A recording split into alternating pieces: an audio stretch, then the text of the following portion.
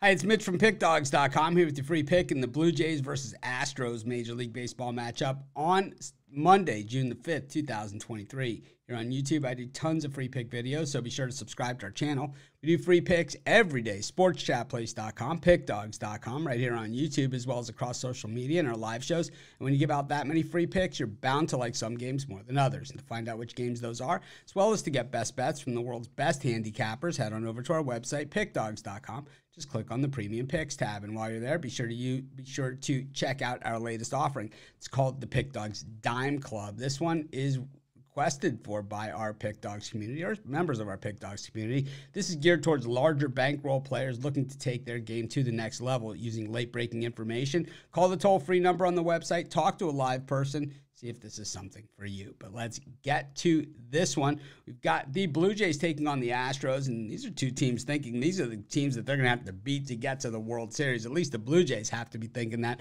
because the Astros are the defending world champions. And for the Blue Jays, they also got to be thinking, man, we got to play better baseball than this. They're out of the cellar in the American League East, and that's a really good sign, but they still are way up the track when it comes to the standings.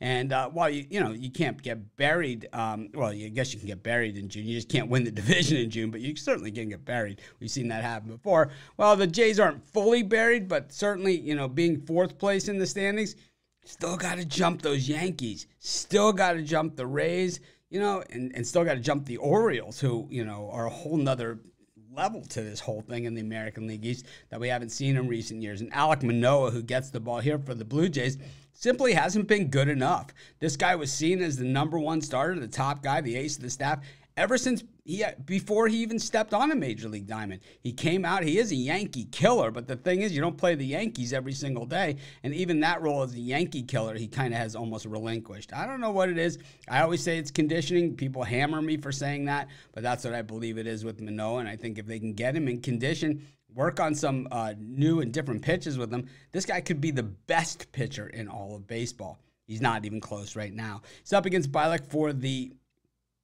Astros, and this guy, you got to figure, probably going to be the odd man out of the rotation as the Astros sure things up. I mean, we got to figure McCullers Jr. will be back at some point. This guy seems to miss half the season every single year or more, and I think the Astros probably not going to be quiet at the trade deadline. They never are, and expect them to go out and get some help for this pitching staff as well, but the top end of it looks pretty strong.